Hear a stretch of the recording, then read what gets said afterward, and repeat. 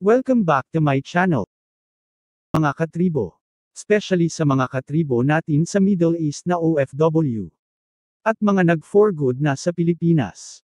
Ang video ito ay para sa inyo. Alam ko makaka-relate kayo dahil pag-uusapan natin ang Indomie Mie Goreng. O mas kilala sa tawag na Indomie. Naaalala nyo ba, mga KaTribong OFW? Mga panahong gipit ka na at malayo pa ang sahod. Alam ko isa ang Indomie sa nagligtas sa'yo sa kagutuman. Dahil sa sarap at murang presyo. Kaya maraming natin kababayan ang tumatangkilik dito. Bago natin ituloy ang kwentuhan. Shout out muna sa ilang mga subscriber ko nag-comment sa last video ko na si Teddy Official Vlog, Fair0328, by Junkyo Angler Adventure. Maraming salamat sa inyong lahat. Kung gusto mong mapasama sa next video shoutout ko, comment down below at pipili ako para sa next video upload. Also don't forget to like and subscribe. Hit the notification button.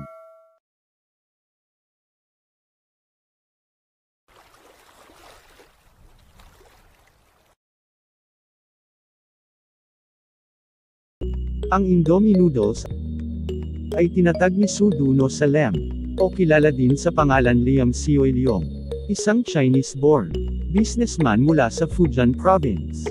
Isa siya sa pinakamayamang tao sa Indonesia. Siya din ang nagtatag at chairman ng Salem Group. Noong taong 1936 siya ay umalis sa Fujian Province. Kasama ang kanyang kapatid na si Lem Keluk, at bayaw na si Zing, patungo sa North Sumatra, Indonesia. Doon ay nagnegosyo sila ng mantika at bawang, na mga panahon yun ay malakas ang demand. At nag-supply din sila ng medical supply sa mga sundalo ng Indonesian Army. At doon niya nakilala si Suharto. Si Suharto ay naging presidente ng Indonesia. Nang mga panahon yun ay mataas na opisyal ng Army. Si Suharto at Salem ay may mga chismis, na sila ang nag-control ng monopolyo ng mantika at bawang sa Indonesia. Natinanggi naman ni Salem at Suharto ang mga balitang ito. 1992. Nang pagkatiwala ni Salem ang pamumuno ng kumpanya sa kanyang anak na si Anthony. 1997. Ang Salem Group ay may tinatayang $20 billion na assets. 500 na kumpanya at 200,000 empleyado, ang karamihan ay Indonesian. 1998. Nang tumama ang Asian Financial Crisis, isa sa kumpanyang binitawan ng Salem Group ay ang Bank Central Asia. Dahil sa pagkalugi nito ng $4.8 billion, pinatakbo ito ng gobyerno ng Indonesia sa pamumuno ng dalawang anak ni Suharto. Napilitan lumikas si Salem sa Singapore at Amerika dahil sa kaguluhan sa Indonesia. 2012 nang siya ay pumanaw. Dahil na din sa katandaan. Bago sumapit ang kanyang ika-76 na kaarawan. Ayon sa Forbes magazine, si Salem ay naitala na ika-25th na pinakamayamang business person sa Timog Silangang Asya, na may net worth na $655 million as of 2004. Bago natin ituloy ang kwentuhan, paano at saan ba nagsimula ang instant noodle? Ito'y naimbento ng taong 1958 ni Mr. Momofuku Ando ng Japan.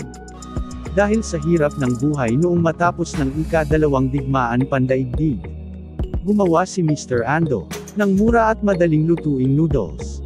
Sa kasalukuyan ang Nissin Noodles ni Mr. Ando ang pinakasikat at mabiling instant noodles sa Japan at sa buong mundo.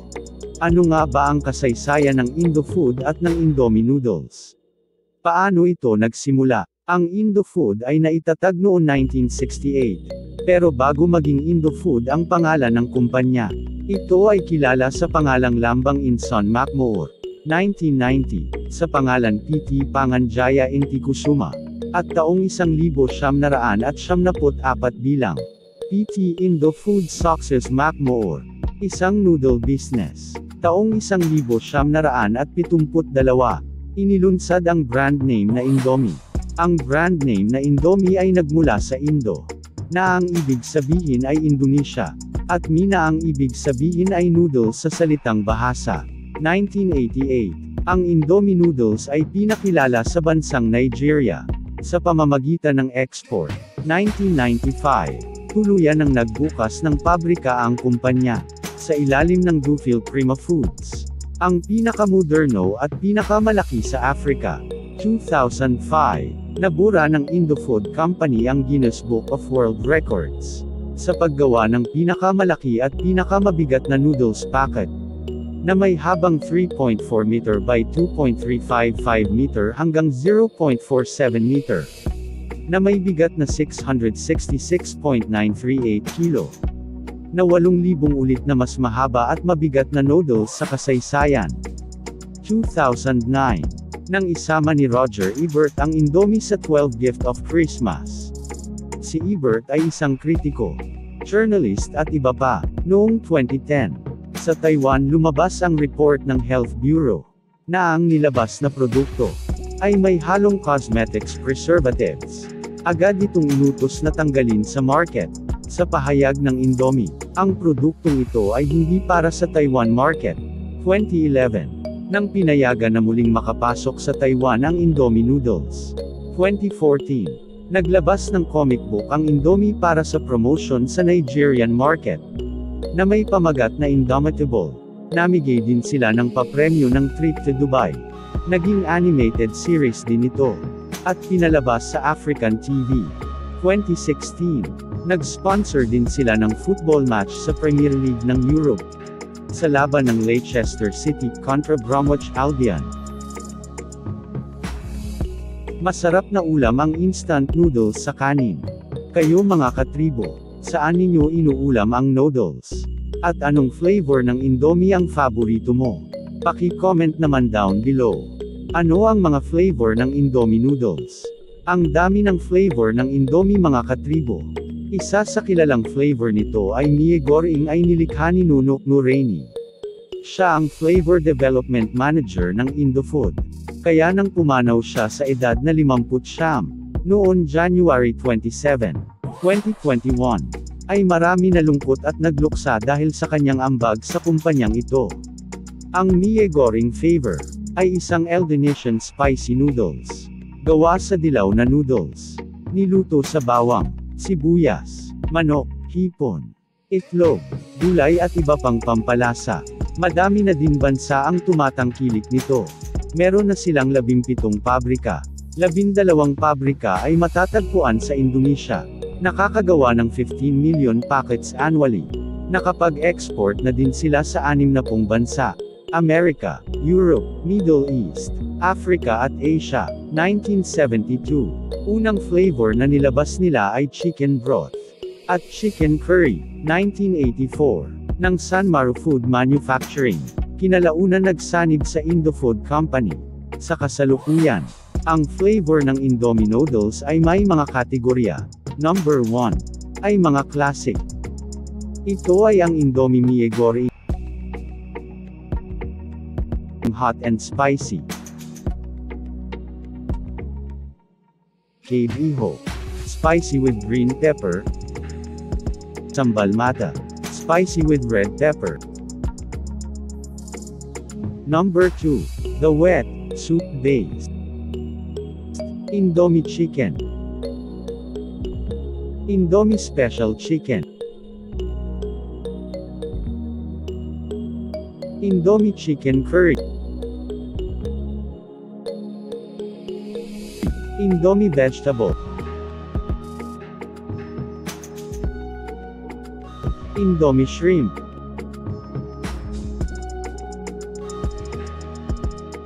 Indomie onion chicken. Indomie Soto Special.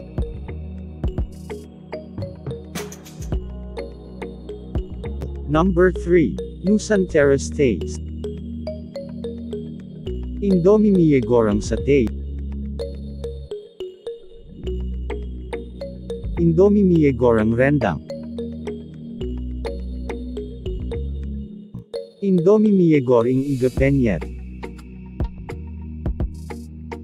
Indomie Mie Goreng Soto. Indomie Mie Goreng Asa. Indomie Mie Goreng Soto Betawi. Indomie Mie Goreng Soto Medan. Indomie Mie Goreng Soto Padang. Indomie Sop Bontot. Number 4. The Curly. Indomie Special Fried Curly Noodles. Indomie Curly Noodles Barbecue Chicken. Indomie Fried Curly Noodles Salted Egg. 5. The Jumbo. Indomie Mie Goreng Jumbo. Indomie Mie Goreng Barbecue Chicken Jumbo. Number 6. The Hype Edition. Indomie Mie Goreng Hype Abis Seblak. Indomie Mie Goreng Hype Abis Ayam Geprek. Indomie Mie Goreng Hype Abis Shitato. Indomie Mie Goreng Bulgogi. Salamat sa panunood mga katribo. Sana ay may natutunan ka at may nakuhang kaalaman. Kung gusto mo ng ganito mga content, mag-suggest ka naman kung anong topic ang gusto ninyong pag-usapan. Hanggang sa muli, salamat.